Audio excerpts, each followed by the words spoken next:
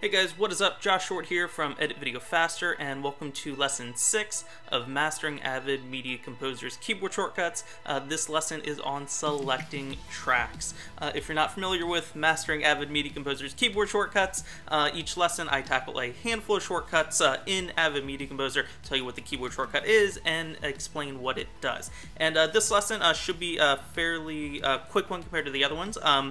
This one is all about selecting tracks, and for that we're going to be using the keyboard here. We're going to be using the top row keys here, not the number pad keys. That's for something else. Check out lesson 3, the moving lesson, for more about the number pad keyboard shortcuts.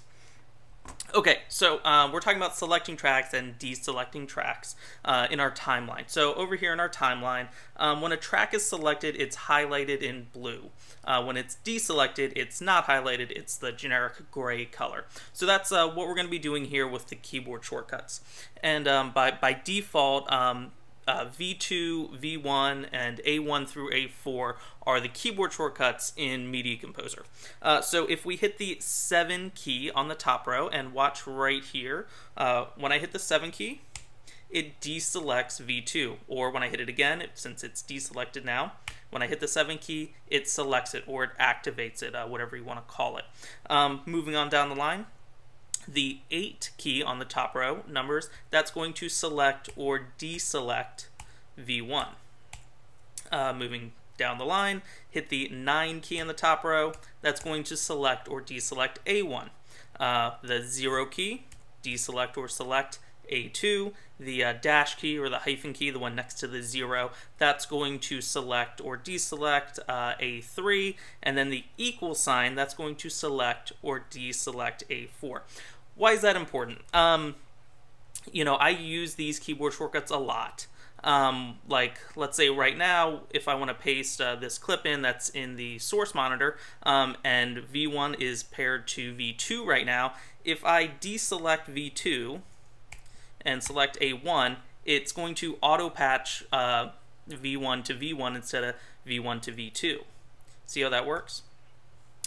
So you can quickly, you know, if I had it in and out here, and for example, I want to paste this clip in now, so I'm going to deselect A3, A2, A1, and then let's say I want to paste it to V2, so I'm going to hit the 9 key to deactivate V1 and hit the 7 key to activate V2, and then from our editing lesson we know that the B key is going to overwrite edit that clip in there. So that's why selecting and deselecting tracks using the keyboard shortcuts is really useful.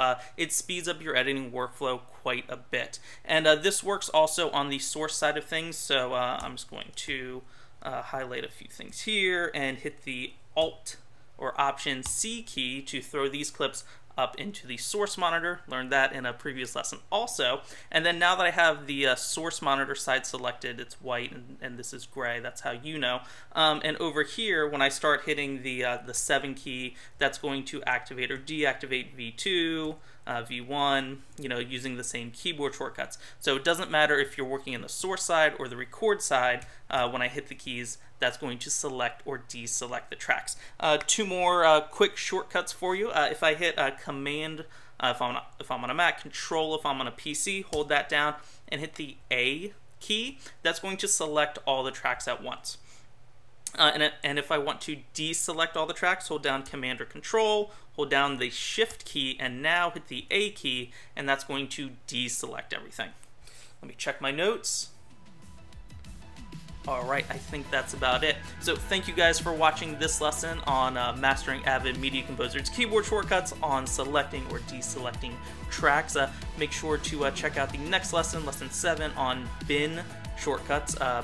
Check that out. Please make sure to subscribe to this channel so you get notified about new videos coming out each and every week, maybe a little bit more often soon. And if you found this helpful, please give this video a thumbs up. I would really appreciate that. And as always, any questions, if you're over on the website, leave them below in the comments. If you're on YouTube, leave them below in the comments here. And that's it, guys. I will see you in the next video.